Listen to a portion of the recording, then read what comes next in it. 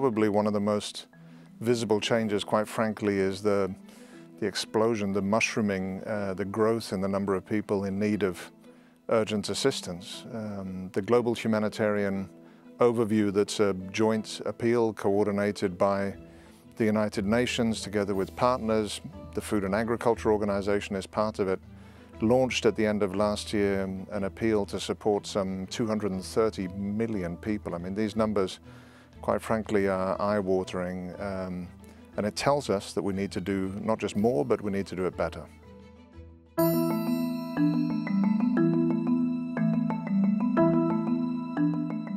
There's a number of key lessons, but I'd like to focus on the resilience that exists at the household level and in communities, and the remarkable ability of people, even in the most extreme disaster situations, to cope, to survive, to adapt. For us as FAO, a key message that we want to share with everyone and that we need to share with everyone is the fact that the vast majority of people in need of humanitarian assistance are to be found in rural areas. These are farmers, these are people who are attached to the land, or they're fisherfolk, right? And so that's the starting point we need for our emergency response.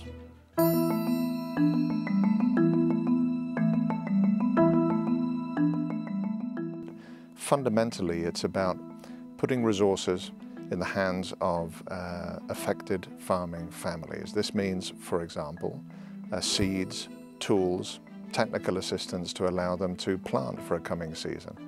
It means keeping animals alive during a drought period or during a winter, and we do that through provision of emergency animal feed, even medical assistance, veterinary assistance to animals to keep these precious assets alive. Often it's also about just putting cash in the hands of people. I mean, these activities together are usually what people need to get through a difficult period when we're talking about farming families. For example, I was just in Afghanistan just over a month ago. Just last year alone, FAO, with some 21 implementing partners, directly supported more than 6 million Afghans. 6 million rural Afghans with time-sensitive intervention. So we've been keeping animals alive through the winter season. We provide cash support to female-headed households, marginalized families that even don't have access to a lot of land.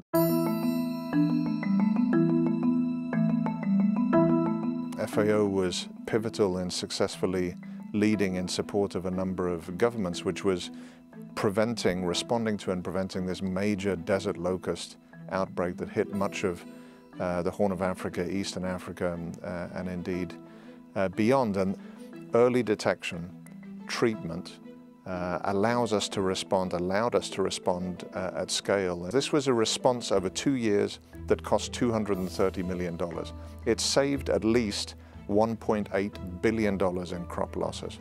It makes sense. Why wait until the disaster happens before you respond? From a human dignity perspective, who wouldn't rather be able to protect themselves, their families, rather than have to wait for a handout or wait for assistance after a disaster took place?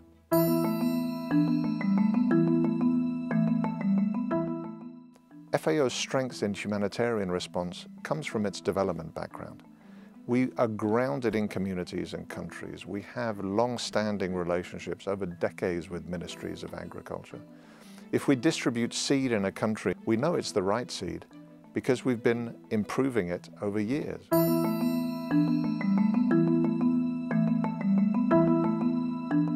People in food crisis context, more than 70% of them live in rural communities.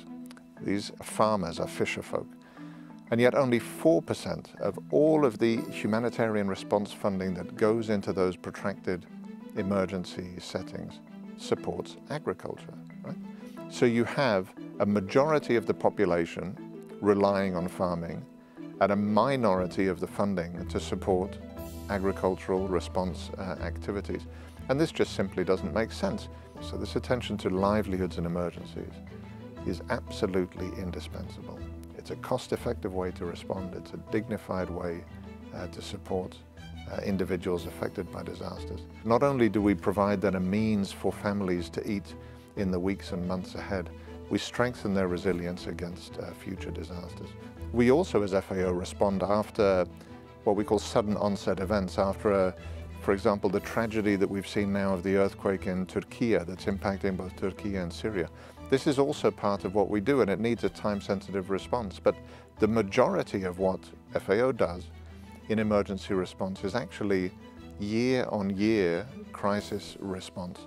This is where we need to be working, and this is where we need to work differently.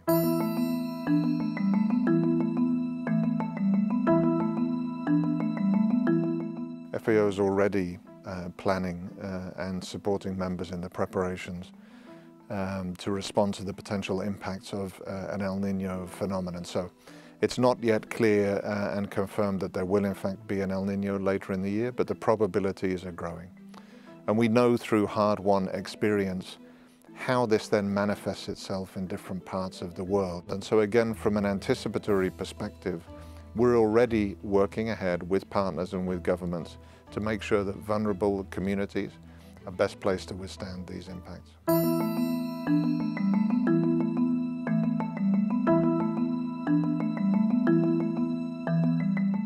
FAO and other partners in the UN system back in late 2021 were calling for a scaled-up response because we saw that rains were failing and indeed that communities and vulnerable households were under stress. Unfortunately, what we're seeing in the Horn of Africa is an example of early warning analysis and anticipatory action calls going really unheeded. Somalia is a really good example of where a time-sensitive agricultural intervention would enable a family to have to be able to stay on their land, to not be forced to displace to a camp outside of an urban setting. Our experience in Somalia and elsewhere tells us that if people's animals are still alive, if they have crops in the ground, if they've been able to plant seeds, if there are things to tend, more often than not, they will not be forced to flee elsewhere. And so this is the most effective and most dignified response that we can possibly mount.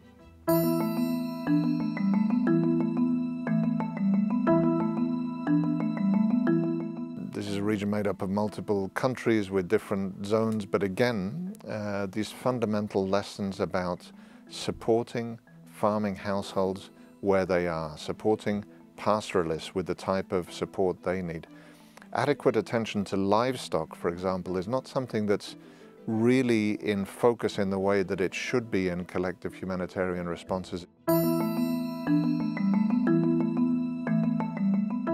FAO's a technical agency with a unique mandate within the UN system, and the way we work in conflict settings is grounded in our technical expertise.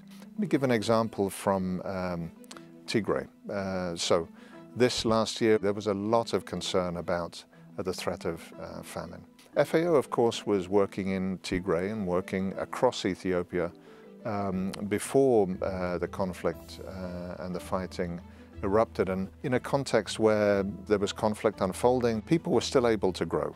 Farmers in Tigray, with support from FAO and others, produced 900,000 metric tons of food. So equivalent to 6 to 7 months of the food requirements of that region.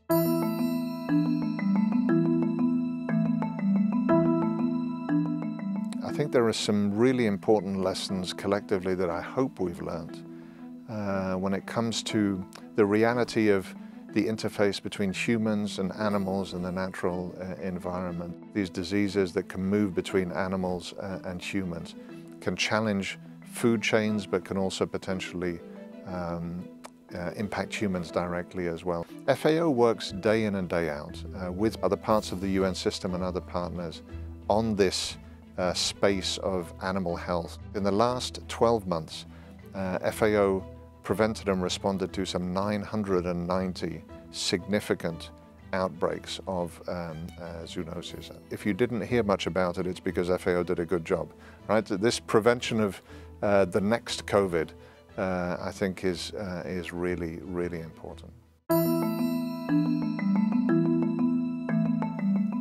We're very focused on famine prevention at the moment, and the work that we do as FAO plays an absolutely indispensable role within the famine prevention space. So this isn't just about a handout, this is about doing something much more impactful.